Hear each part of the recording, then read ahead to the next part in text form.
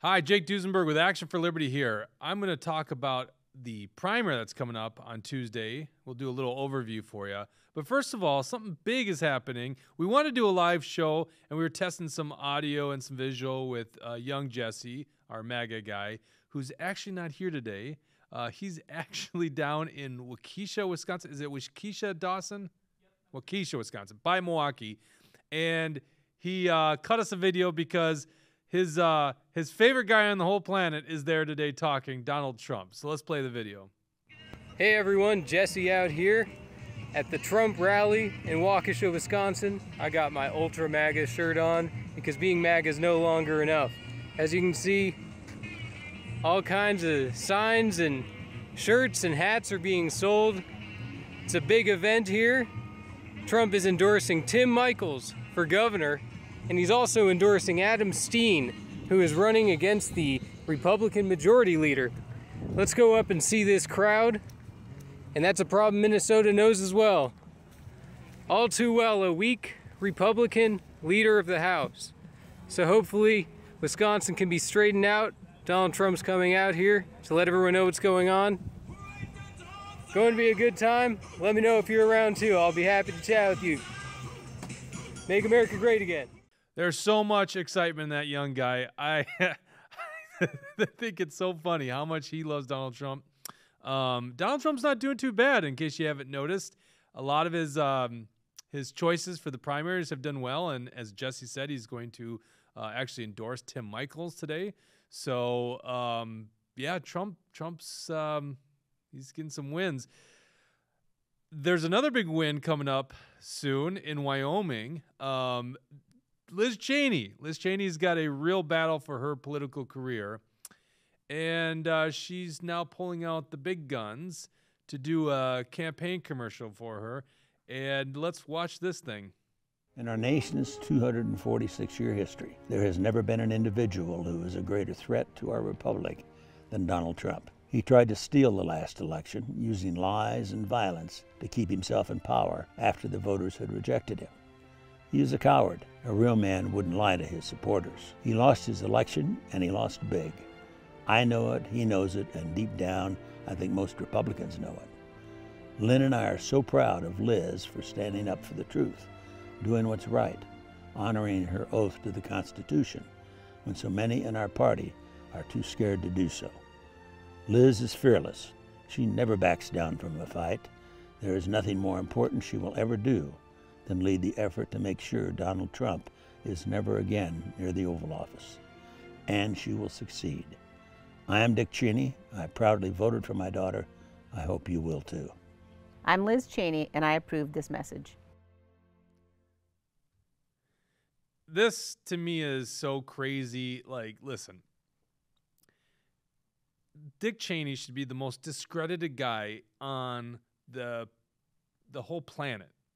Like, this guy was behind getting us involved in Iraq, which was just a huge mistake. I don't know. Is there anyone even thinking Iraq was a good idea now? And I can say this. I'm an Iraq war veteran. It was a big mistake. This is the guy that led the effort to take us into Iraq, and with just huge conflict of interest. He was a warmonger. He was a rhino. He was a big spending Republican. And now he wants to lecture us on who is the big sin for our nation. Like, this is unbelievable. And by the way, when it comes to Iraq war, Donald Trump was against it. So anyhow, this is Dick Cheney, and so she's pulling out the big guns. It's really not going to matter. She's going to get her butt handed to her in the primary. So speaking of primaries, I want to give an overview of what's going on in Minnesota. And I think we'll do another show, hopefully on Monday, to just go into a little bit more detail. So there's a bunch of different races in Minnesota. And as I've said in emails and other videos, there is this thing happening right now. You got the establishment Republicans, and we'll say they're on the left here. So this is your right, my left. And they are trying to keep their power. They're trying to stay in control.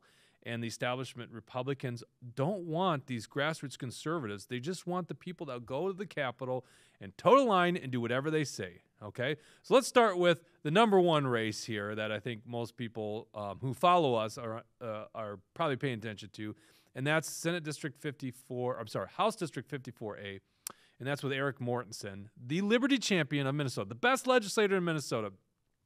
And the swamp is going after him with a recycled candidate, Bob Luden, who Mort has beat twice in a primary and once in an endorsement. So this is who they're running against Mort. Bob's basically running to the left of Mort saying, hey, I want to get things done at the Capitol, which is not a good thing in the way that he's putting it.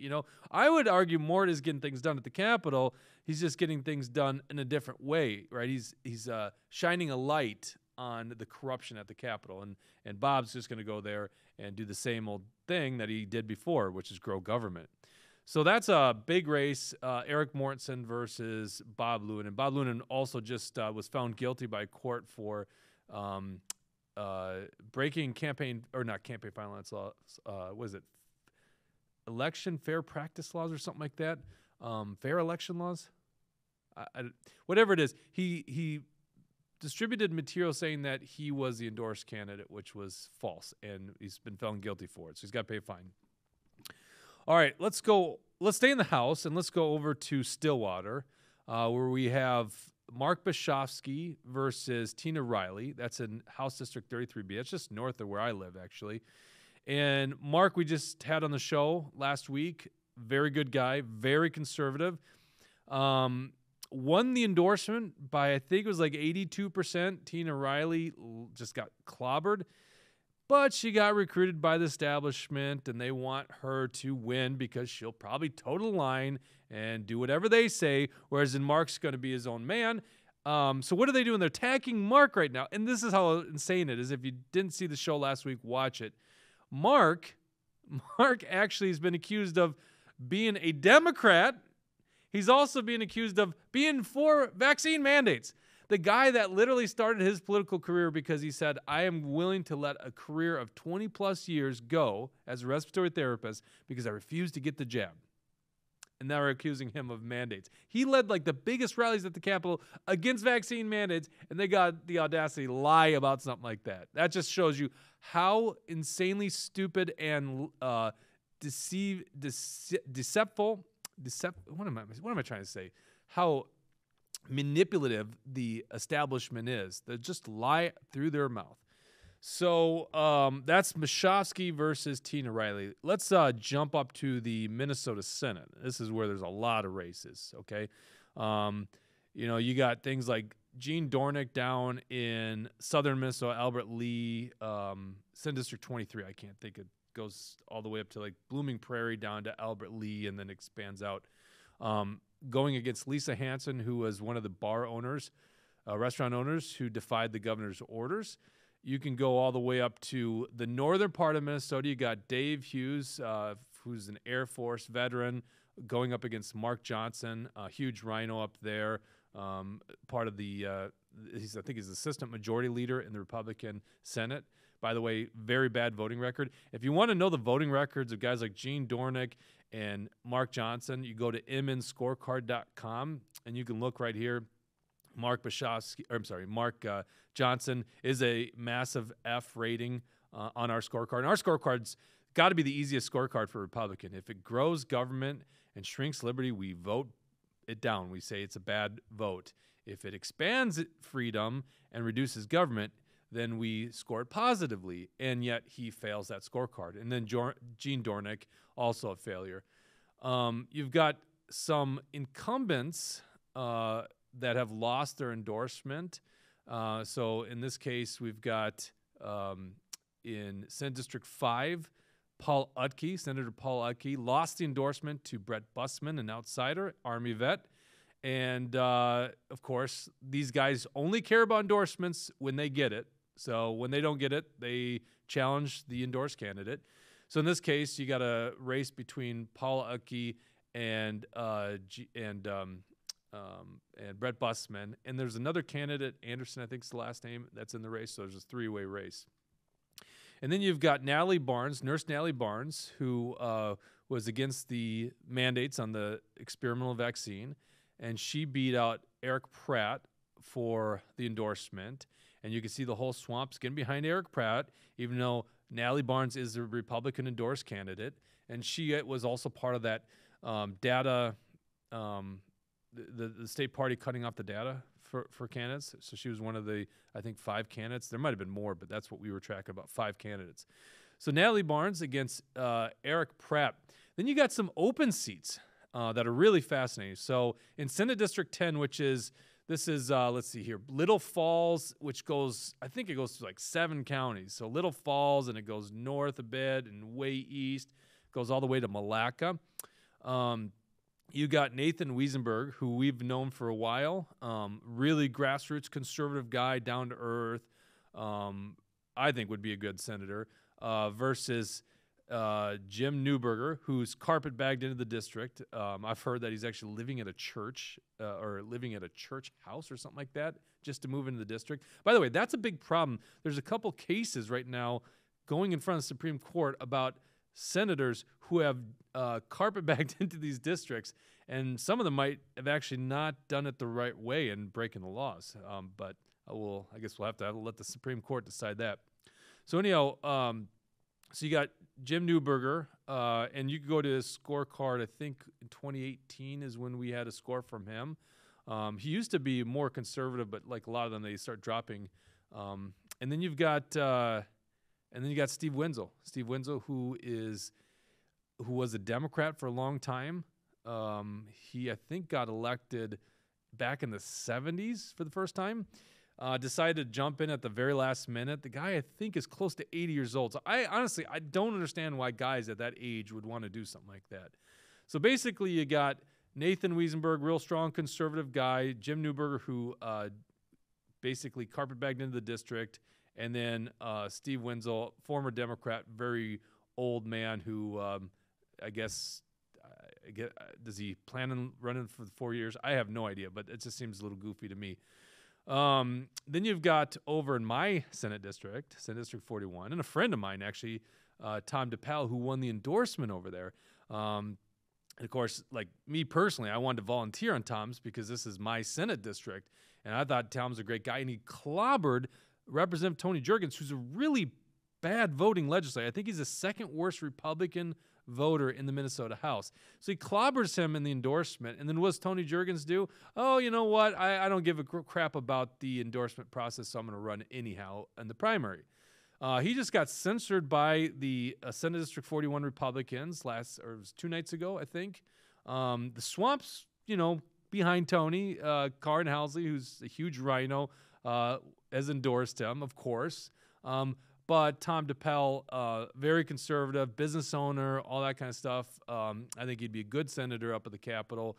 So that's the race there. You got one guy who definitely votes bad versus outsider, grassroots conservative. And I think if I remember right, Tom was also part of the package of endorsed candidates that had their data center cut off by the state party. So it's almost like these guys at the state party are just trying to help out the swamp and get these guys, make sure they don't succeed. And then last but not least, and there's more races, by the way. I know Larvita, who's running, and we've talked about Larvita a lot over the last couple of years.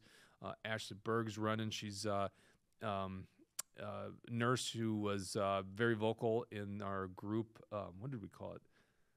Nurses for V-Choice or something like that. Whatever the Facebook group was, they wiped it off the internet, right? So there's a lot of other races out there too, but the other one I want to focus in on is just south of the Twin Cities, Northfield area, Lonsdale, and that's Bill Liskey versus Jake Cortez. And Bill Liskey is, Dr. Bill Liskey, chiropractor in Lonsdale, won the endorsement. Seems to be a pretty solid guy. We've talked to this guy before on the issues, panned out, does well. Jake Cortez seems to be very much against this. There was this infamous picture of Jake Cortez wearing 2 masks, so he's a double masker with Anthony Fauci, getting his jab, right? Being a good soldier for the establishment, getting his jab. He's got the roll up the sleeve sticker or something on him, and he's got a Pfizer T-shirt on. This is the guy that wants to be a Republican senator. He's double masked, getting the jab, wearing a Pfizer T-shirt. So this joker is, he got beat. He got crushed in the endorsement, and he doesn't want to abide by the endorsement. So he's running against Bill Liskey down in Northfield, Lonsdale area. So that's just a quick overview of these races. August 9th, so Tuesday, August 9th, is primary election day. What I would do is I would encourage everyone to go vote. If you never voted before, it's a great opportunity to weigh in, because essentially what happens is if you want to get the right candidate, or your favorite candidates on the November ballot, and let's just say you're a Republican in this case, maybe you want to vote in the Democrat primary because you live in Minneapolis and you don't really want Ilhan Omar anymore, which I think is a very rational course. Not that her opponents are going to be much better, FYI, but let's just say the Republican primary, if you vote in the Republican primary and you like one candidate over the other, if you don't show up, you likely will have that other candidate, the one you don't like, face the Democrats in November. So it's a very important opportunity. And just if you've never done this before, in Minnesota, everyone gets the same ballot. But once you vote for somebody in a specific party, you have to stay in that party. So you can't go, well, I hate Ilhan Omar here, but I like this race over here with Doug Wardlow. It doesn't work that way. You got to stay inside the Republican or Democrat or one of the pot parties. So you only can choose candidates in one party. Just want to make that very clear. You can find out where your polling location is by going to the Secretary of State's website, or you could Google Find My Polling Place. You'll also see a sample ballot when you go to that link, which will be very helpful. And once again, if you go to mnscorecard.com, you can see how these incumbents vote. So you can actually track their voting record. And once again, our scorecard, it's amazing. All the senators have failed our scorecard in the last couple of years. It's unbelievable. We have a big range of votes in the House. You have failures like Tony Jurgens, who fails their scorecard, but you get guys like Eric Mortensen, who's got 100%. So, and like Jeremy Munson, I think was a 94% or something like that. So there's a wide range of scores in the House. But the Senate, they've all failed. And honestly, it's a little ridiculous. All they have to do is vote for less government and more freedom, and they can't even do that. So go to mnscorecard.com, and you can learn how these incumbents have voted. If there's not an incumbent in the race, you basically got to listen to their messaging, right? How are they talking? Are they believable? I generally just go for the people that are from the outside, the people that aren't connected to the swamp. That's how I generally vote. But that's up to you. So please go vote on Tuesday, August 9th. Go to the Secretary of State's website, and you can learn where your polling place is. That's all I got for you today. I wish we could have done a live show, but Jesse was at the Trump rally, and it just was spotty. And quite frankly, he doesn't want to talk to us. He's already thinking in his head, what's it going to be like if Donald Trump looks at me? Maybe I could shake Donald Trump's hand for a second. So we'll be back hopefully next week with a recap from Jesse Smith. Thank you very much for tuning in this week. Take care.